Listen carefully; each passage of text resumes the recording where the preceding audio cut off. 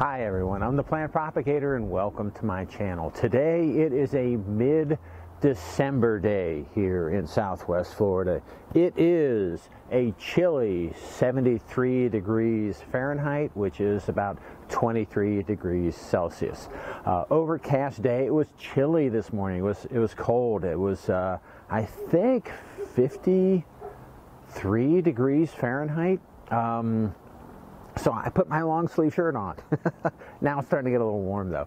Anyway, and I'm also a little bit sad, and the reason for that is because it's getting close to Christmas and I need to head back to the Midwest to visit family. So I've got a lot of orchids that are blooming, or what's really disappointing me a little bit, that are ready to bloom. And I'm not sure whether I'm going to see them. Hopefully they'll still be blooming by the time I get back. But I want to highlight a few of those today. I want to show you some, so I'm going to show you some that are behind me, but then I've got some that are behind me and then mounted up high in my pergola. I've got some that are mounted on the trees that I can't bring here. So I will get behind the camera and show you some of those. But first, let me start off with some of these that I have behind me. So this is, and I've shared this with you before,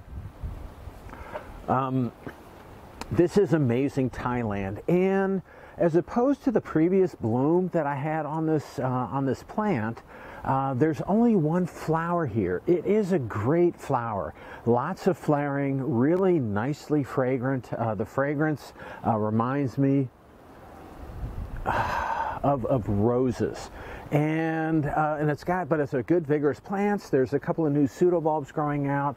Just a wonderful plant that I really like. The flowers, I should also say, are pretty long-lived. So I'm really happy with this plant. And I've crossed this onto some other orchid flowers unsuccessfully, but I haven't crossed anything onto this. I'm not sure what I'm going to do. I have a few days to figure out what crosses I'm going to do, but I got to get working on it pretty quickly. And the thing is, I don't mind making the crosses on an orchid like this, because what happens is you make a cross and the flower fades very quickly, but I'm not going to be here to enjoy it anyway, so it's fine. The next one that I want to share with you is right here. And this is, I got to look at the tag. So this is Star of Siam, and the best flower is right here. So this is another Thailand related flower. You can see right here there's a seed capsule forming right here. So I have crossed this to the previous bloom. I did cross this off to another plant in a friend's collection. But this is a really nice, it's got just a real subtle fragrance, but this has some nice orange and copper tones to it. It's got a nice yellow throat. No flaring, or not much flaring that I can see, but still a nice flower, vigorous plant. I think, no, I don't have any more blooms coming out on this. It might be time to repot it. It's kind of reached the end of its pot, but it's growing very nicely. I should also mention that this one, and I think the next one that I'm going to show you is I purchased at RF Orchids a couple of years ago. All right, so let me put this guy back, and I'm going to share next this one with you. And this is, let me get it down. This guy, as you can see, is loaded. So this is Tainan Gold, and the cultivar is Golden Oriole. And this is, I don't think there's any unopened flowers on this plant. I've shared this with you previously. You know, I got a flower that is small in here. I bet something pollinated this. It's starting to shrivel up. I got a flower in there that's kind of small, but this thing is just loaded, you know, all over the plant. And this is a great, vigorous plant. I have used this in some of the crosses that I've made previously.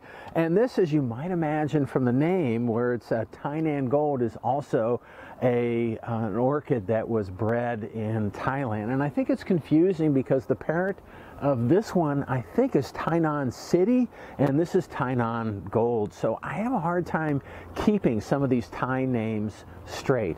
This plant is also, this is a beautiful plant. I really like the striking colors that are in the lip compared to the yellow in the petals and sepals. This has a lot of Toshi-aoki in the background, with some really slight flaring in the petals. The fragrance of this, I had described this at one point as the fragrance of this flower being a little plasticky, but I think that was only in the new flowers. I think the fragrance, the scent has matured a little bit, so all I'm getting now is this, I'm just getting this sweetness, a really light floral sweetness that's associated with this plant. All right, I'm going to put this is loaded. This is a great plant. And yes, I am going to cross onto this. All of the flowers are open. Some of them are past. I mean, this one is clearly past. This thing has been blooming for a few weeks. But let me put this back right here, and I do want to show you a lot of what I have is disappointing because I'm not sure whether I'm going to see this open. So this is a new orchid that I purchased from Sundance Orchids and Bromeliads. This is Monthatip Gold #1, and I think I'll probably see this flower open. So I may do one more video before I leave. The problem is I'm probably not going to post these videos till I'm back in the Midwest where it's cold and I'm not going to have these guys around me anymore. But I'll try to maybe record one more tour of my orchid collection. But this will be open, I think this will probably be open maybe tomorrow or another day, and I'll show you what this looks like. But this is a new purchase from Sundance Orchid and Bromeliads. All right, so what I'm going to do now, what I need to do now, and I've got a lot that I want to show you. So what I'm going to do now is get behind the camera and show you either some blooms that are close to open or open that I can't move to this location. Okay, so let me get behind the camera and let's move on. Okay, and we're back. So this is some of these plants I know the name of, and I'll be able to say to you, some of them I don't. And this, if you may be able to tell, this is a catasetum, and this happens to be Catasetum gramiform. It's Gramford.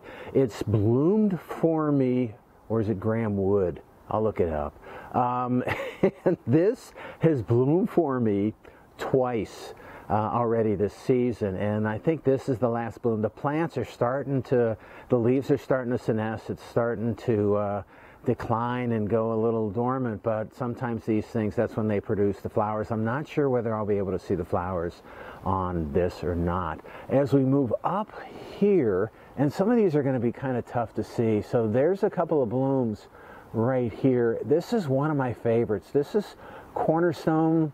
The cultivar is Compass, and there's a couple of blooms that are pretty close to opening, and then there's some more blooms at the back side of this plant where I have the same thing, where I've got two blooms, huge blooms. They're really colorful, and these hopefully I'll see and I'll be able to show you before I go. As we move over a little bit, and I don't know how we're going to be able to see this up here, but there's, other than not well. So there's some blooms. I think you can see them right there.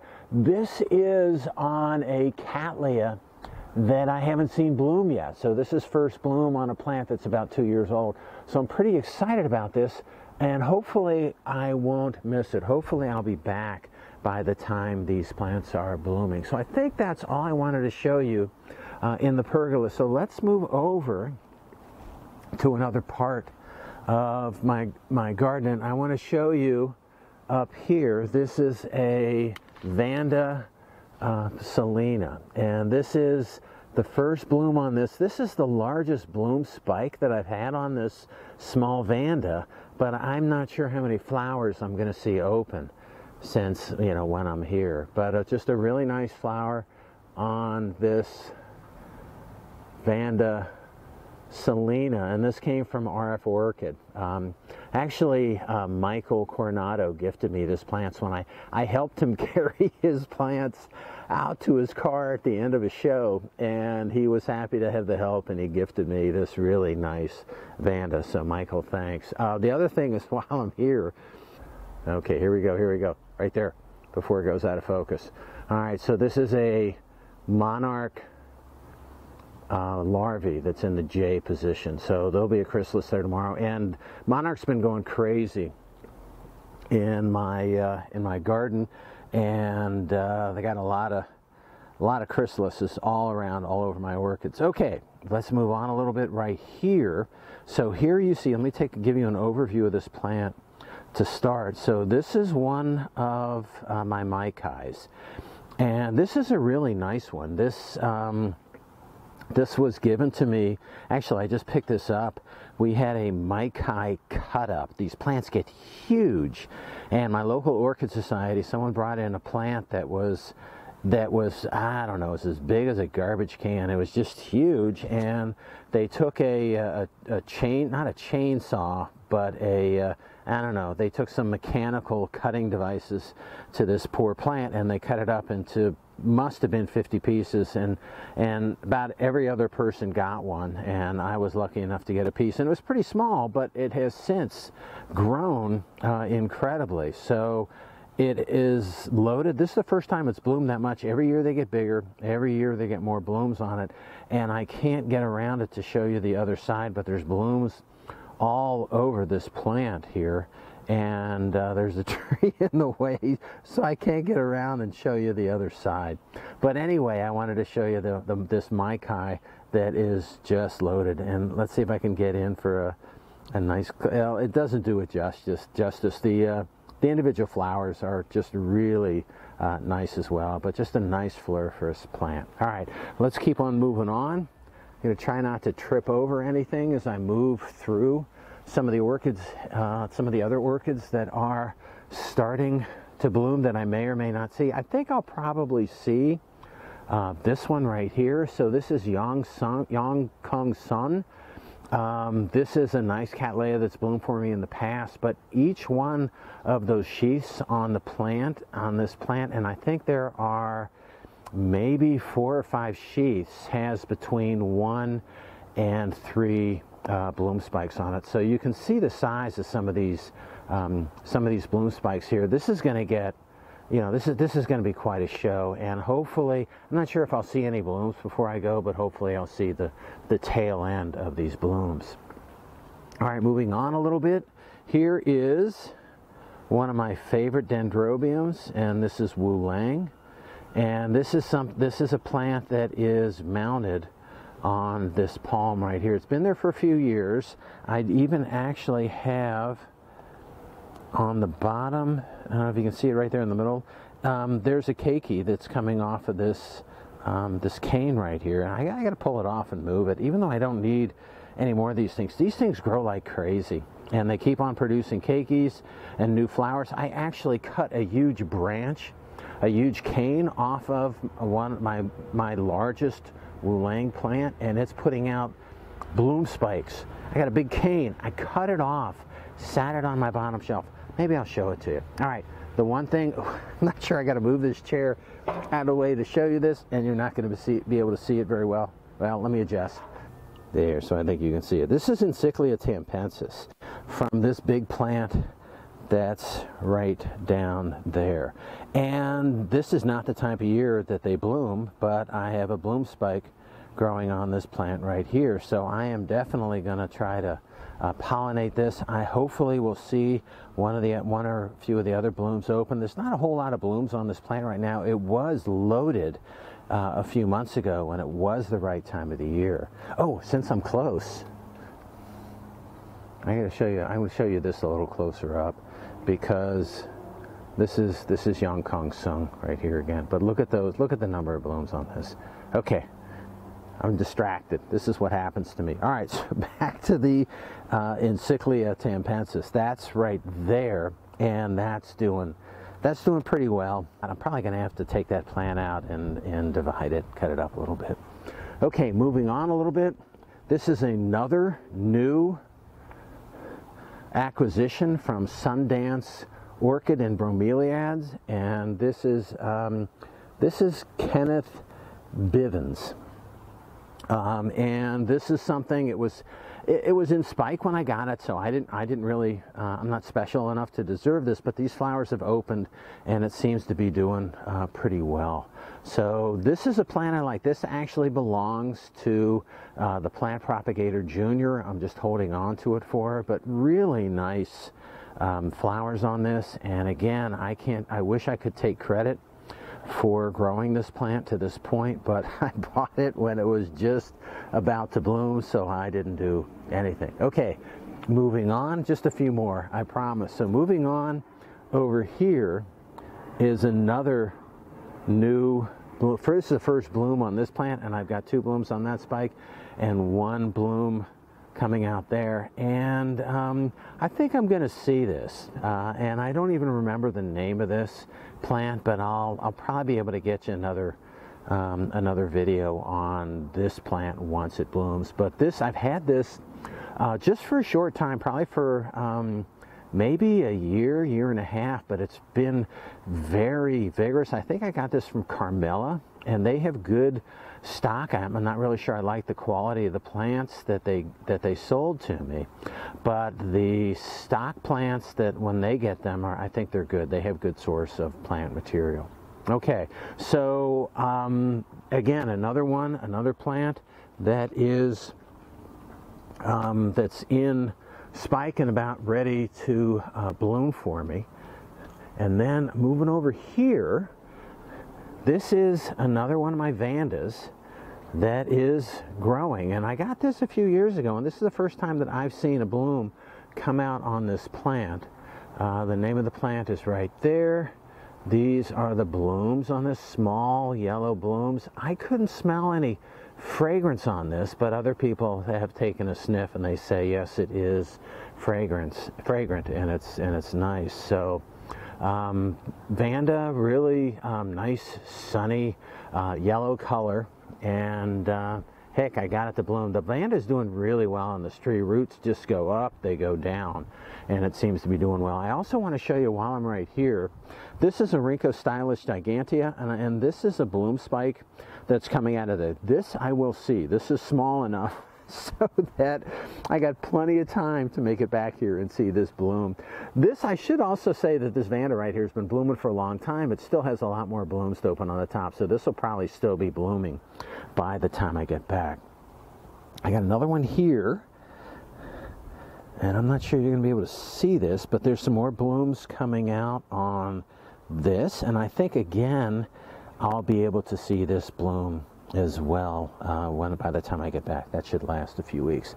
Moving over here, this is Chia Lin, and Chia Lin is also got 3 blooms on the single bloom spike right here, and this is a long-lasting, really fragrant dark Cattleya, and I think this will probably be still in flower by the time I get back, so we'll see how this one looks when I get back. Finally, well, I say finally, but there's more. So here, single bloom coming out on, this is Clear Stars. That is, behind that leaf is a Clear Stars flower capsule, seed capsule. So just a single flower right there. I hope it'll be still bloomed by the time I get back. But this is a Nodosa cross, but it's a really big flower, and I like it. And I'm very excited, at least, to see what kind of plants I get out of that seed capsule, the cross that I made. I've crossed it with another big Cattleya. And then while I'm here, let me show this picture to you. So this is a Dendrobium, and you can't see as you follow this back, you really can't see it, but this is just, or maybe you can, it's just cut. I just cut it off of a plant that's right next to me, and I threw it on the bottom shelf of this plant stand behind my shed, and it is just, all those are flower spikes. that are coming out of it. I don't know what I wanted, but it's gonna flower and it's gonna be fun to see this. What I'm hoping maybe is to get some more keikis and to get some more plants out of that. So anyway, that's the final thing I wanted to show you. So that's all I have to show you today. I hope you enjoyed my video, and I hope to again take one more video of the plants and of the flowers in a few days, and hopefully we'll see a few more open ones. All right, that's all I have for today. I hope you enjoyed my video. If you did and you want to keep on seeing them, it would help me out if you could click on like, share, and subscribe to my channel if you're not already a subscriber. All right, that's all I have for today. Again, I hope you enjoyed it, and happy propagating.